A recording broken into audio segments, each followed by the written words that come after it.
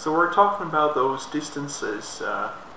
Obviously in this case it's going to be distances d, and we want it to be geodesic, which means that the distances are going to be robust to the movement of objects in all sorts of ways, such as bending and twisting and things like that.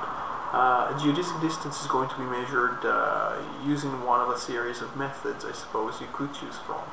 The geodesic distance is going to be the shortest distance on a surface. It's going to be the shortest distance that you can measure between 2 points on the surface. Of course, then it has the issue of topology. Let me say, actually, I should draw something about it. Okay, let me just clear this one.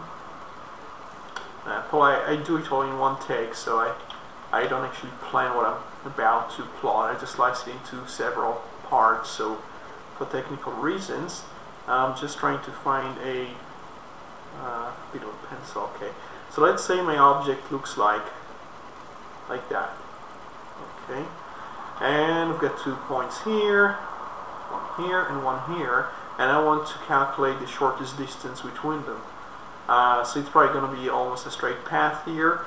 If I put one of those points, if I moved it here, okay, and then the point is here, then I could not actually escape the shape. I'd have to go through a shorter route through here, and that's going to be an issue if, for example, the shape was a bit more like this.